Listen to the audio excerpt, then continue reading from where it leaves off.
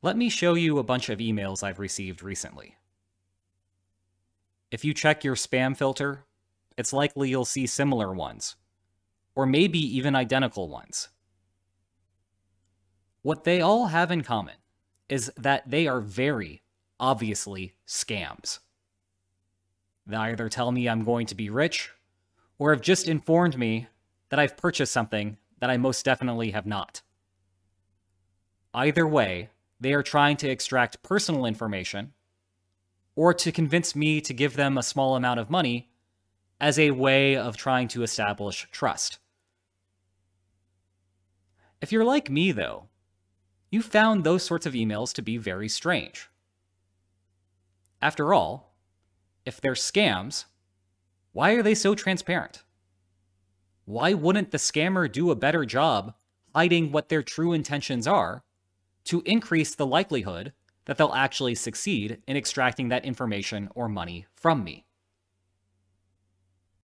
It turns out that a little bit of game theory helps explain this. Think about the problem from the scammer's perspective. For them, emails are cheap. They can send out 1, 2, 3, 4, 7, 1,000, a million emails, and it all basically costs the same amount of time and money. In contrast, what is precious for the scammer is time.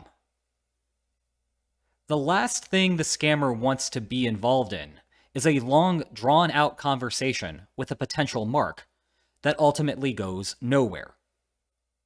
If that potential mark is expressing skepticism, and the scammer can't do anything to overcome that, that is time that the scammer could have spent enjoying their own life, or perhaps, better yet, scamming someone else who might have been more easily convinced that what was going on was actually legitimate.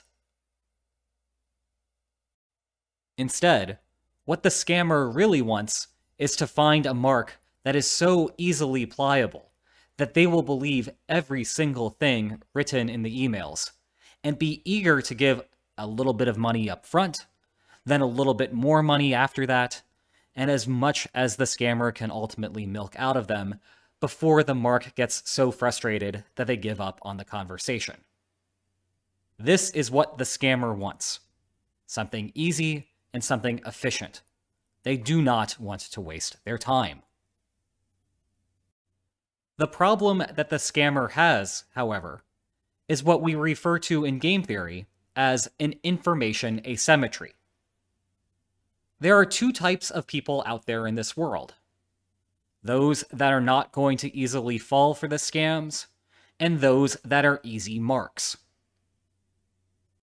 Unfortunately for the scammer, when they send an email to a blind email address, they don't know which is which.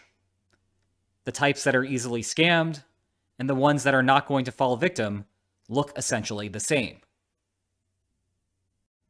Consequently, the goal for the scammer is to devise a way to screen out the people that will know that they are being scammed. Well, how can the scammer do that? It turns out that the answer is to write emails that are very obviously scams.